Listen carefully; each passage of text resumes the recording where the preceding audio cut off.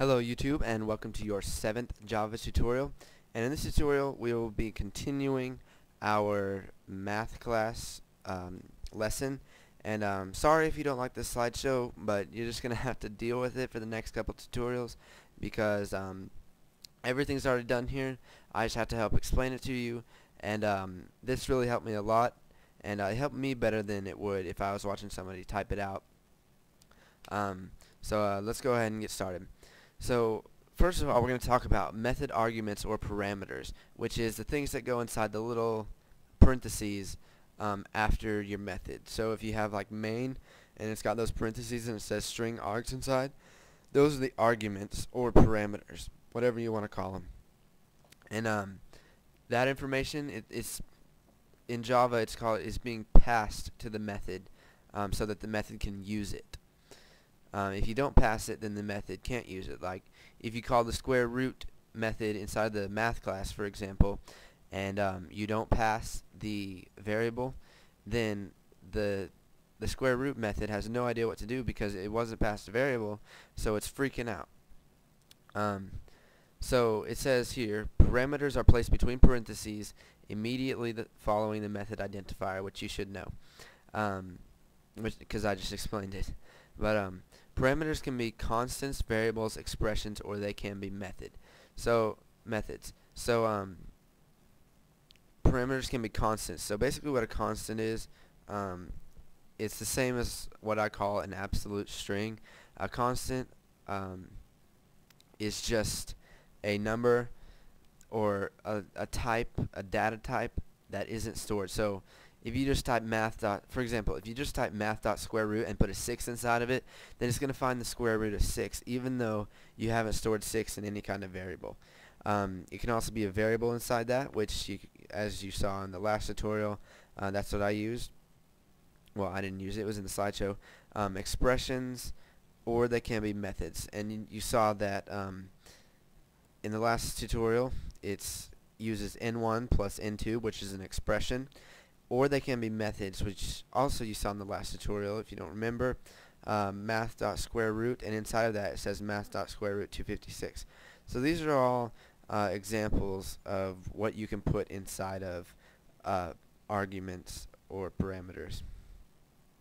And then down here it says the only requirement is that the correct data type value is passed to the method, which I told you in the last tutorial. In other words, math.square root can compute the square root of x if it is any correct number, but if x equals aardvark, then it won't work. So here we have floor.ceil, which we used in the last tutorial, and now we're going to be moving on to max and min arguments. So math.max, what it does is it gives you the largest value of whatever you put inside of your arguments. In this case we have 2. And math.min returns the smallest value of the 2 arguments. So you can see system.out.println math.max 100 200. So this is showing you what you're calling, so you know what's going on. And it's going to give you 200, and in here it'll give you -10, here it'll give you 500, and then here on min it'll give you 100, -20, and 500. And you can see it right there. And I'm not sure about this. Well, this right here, what I have on the screen, is fine. But I may have discussed this in the last tutorial, but I don't really remember. So whatever. Just moving on. Here we have the math.abs method and the math.pow methods. So basically, math.abs returns the absolute value of the argument. So if you put a negative number in there, it's going to just take out the negative and leave it the same number without the negative. And if you put a positive number in there, it's just going to leave it the same. So basically, it's just what absolute value means, if you don't remember from your math classes, is that that's how many numbers away from 0 it is. So if you have a 0 on a number line and you go -25, it's still going to be 25 away from 0, like positive 25 is. So that's what the absolute value is.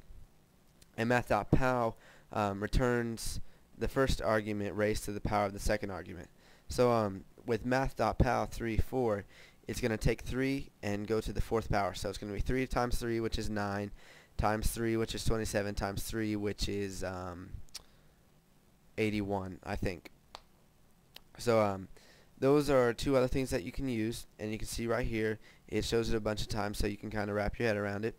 And when you run it, if you have typed this code out, you should get results like this. So let's see what comes next. Okay, so this is probably going to be the last thing in the tutorial, depending on whether something else comes next after this from the math. Oh, sorry about that. Rendering out a video. But in the math class, they also have built in a pi method and the e method.